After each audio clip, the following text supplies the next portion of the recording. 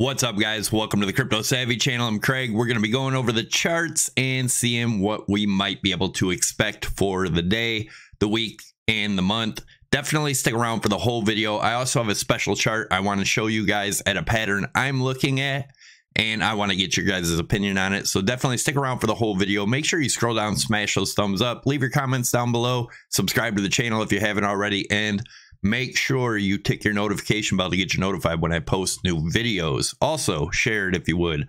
All right, looking at the Dow Jones, as you guys know, we've been watching this. As long as we remain below this top trend line, which if it was to go straight up today, and we keep an eye on this trend line every day, would be around 34, 34.2, 34.1 area. If we break above that, then we may have some more real upside, but until that happens, I'm still looking for more downside. We did get a nice little rally last week, but let's see. If we were to rally up today, the highest I would see us going is around 33,722. I would expect a rejection there. As you guys know, I'm looking for the one-to-one extension down here, at least this 32.2 range. Once this breaks, then we can look for the 30,888 range.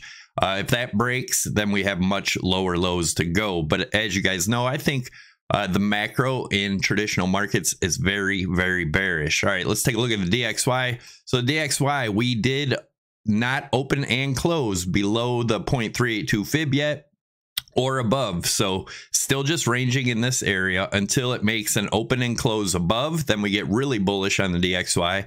Open and close below, we could have a little bit more pullback. But as you guys know, we pointed out the three white soldiers back here when it happened a couple weeks ago. Told you look for more upside, and that's exactly what we're getting. As you guys know, if you watch my videos, I'm very bullish on the DXY. The monthly, so last month we concluded that our hidden bearish divergence was confirmed here, right? So that is an indication of much more downside. Many things point bearish. I know a lot of the bulls are pulling out all kinds of stuff saying it's bullish. But guys, there is nothing bullish in the macro yet. There has not been a macro reversal. As you guys know, we're watching the weekly for a open and close above the 55 EMA, which we have not gotten yet. Another thing that could be forming here is a reversal triangle right here. That doesn't mean we can't go up, right? And we don't know where this top line is yet. But we do know if we break this bottom trend line, which is around 22.2, if we break that again, chances are we have quick downside. And we'll talk more about that. But right now, let's look at the hidden bearish divergence on the weekly. Right here, we had slightly higher highs in the price action, lower highs in the RSI. There was even bigger hidden bearish divergence right here. As you can see, we continued making higher highs in the RSI, lower highs in the price action. That is hidden bearish divergence for continuation of the downside. Remember, everything depends on the traditional markets. So if they have a little rally, then Bitcoin will either hold or maybe get a little rally too. We'll take a look at those target areas. If you guys are interested in trading, check out my sponsor, Prime XBT, by far my favorite exchange. They don't trade against you. You can trade crypto, Forex, gold, silver, oil, S&P, Dow Jones, everything all from one exchange. There's also a copy trading section and a contest section where you can trade for free and actually learn to use the platform without any risk. So if you're interested, you can use my promo code SAVVY50. That'll get you up to $7,000 bonus. SAVVY25 will get you 25% off your fees.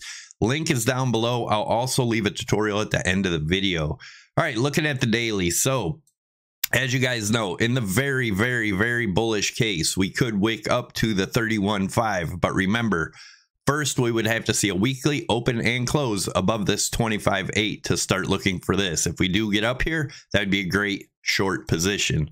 But right now, we're battling with this area right here, and currently right around that 24.2, 24.3 area. If we do break this, you can see we're getting support on the 55 EMA on the weekly. If we break that, our next support's around 21.8. which is the 200 EMA, then this would probably become our resistance and then a continuation to the downside, right? If we break this 18,000 area, then I'm looking for around 13.3. If that breaks, I'm looking for the false bottom between 75 and 9,500. Get a big rally again, get everyone bullish just like this one did. and then continuation to the downside. I do believe our bottom will be sometime in September or October of this year, possibly as low as 35 to 4,500, right? As you can see in the RSI here, we've broken the RSI trend line on the daily. I do expect us to come down to these levels before getting a massive bounce. So it's something to keep an eye on. There's still plenty of time in the market. If you guys, oh yeah, definitely check this out too. Link is down below. This is my wife's webpage, inkyourimage.com. A lot of cool stuff on here, guys. Make sure you check it out. All right, let's look at the 4 hour, and then we're going to take a look at that chart I was talking about. We'll also be taking a look at silver and gold. Definitely stick around for that. And then we'll look at my Binance BNB chart that I think it's showing massive trouble for BNB, which is massive trouble for Bitcoin. Massive trouble for Binance. All right, looking at this, remember when we broke this up here, well, before we broke it, that was a couple weeks ago, I told you if this broke, expect to come down to this 22,250 level. We did, and we even wicked below it. See, we broke this bottom trend line here on the rising broadening wedge, bounced back above it. But once we break something like this, chances are we're going to break it in a big way. If we look at just this area here, right? So first, let's talk about the bullish case. Bullish case, we come up, look around, first rejection around 23.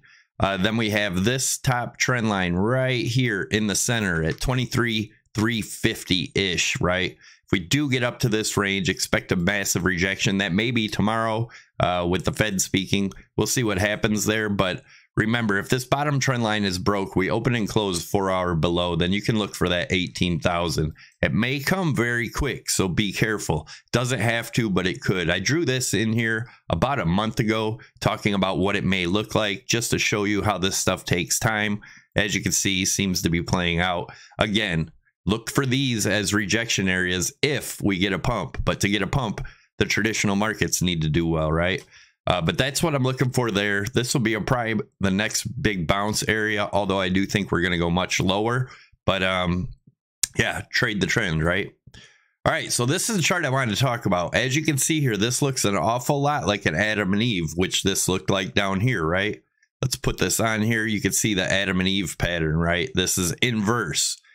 This usually shows tops and bottoms. Let me turn it upside down, and if the bulls seen a chart like this, what would they call it? Let me see right here. Invert. Looks pretty bullish, right? That's definitely looks like an inverse Adam and Eve, which came down to our lows down here, which is our highs. Looks like we have much further to go up, right? So be careful here, guys. You can see what happened to this one. Boom, that was pretty massive, pretty fast. I think we could see the same thing here. Amazon compared to Bitcoin chart, as you guys know, I still think this is very valid. We were expecting a false bottom sometime in February or March. February's passed, but March still is here. I do think we'll probably still get our false bottom, get a rally up, a big rally to get everyone bullish again before coming down, right? So keep a very close eye on this. This is my bottoming area here. This is sometime in September, October.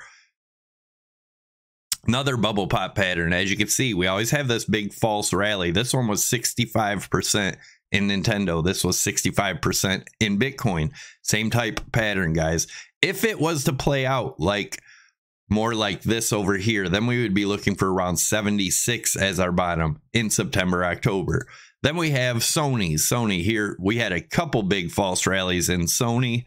If that was the case, it would be around 43.1, somewhere in that range for the bottom, right? So all these are showing the same pattern. Guys, you guys know I'm a huge pattern fan.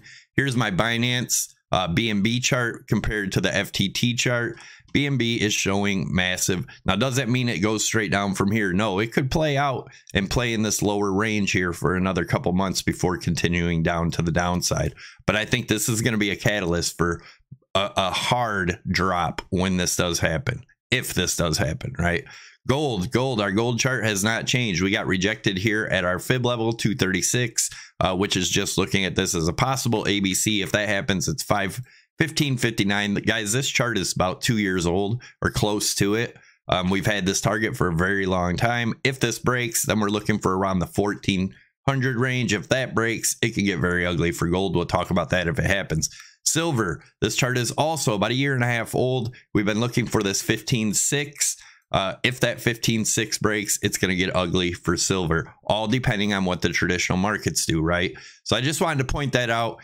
I hope you guys enjoyed the video. Make sure you smash those thumbs up. Leave your comments down below. Let me know what you think. Also, share the video if you would, and don't forget to tick those notification bells to get you notified when I post new videos every day. Also, I wanted to show one more thing right here. You can see this hidden bearish divergence, higher highs in the RSI, lower highs in the price action in silver. You can also see that in gold right here, right? So just be careful, guys. Things are not looking as pretty as the bulls would like you to think. So have a great day. I'm out.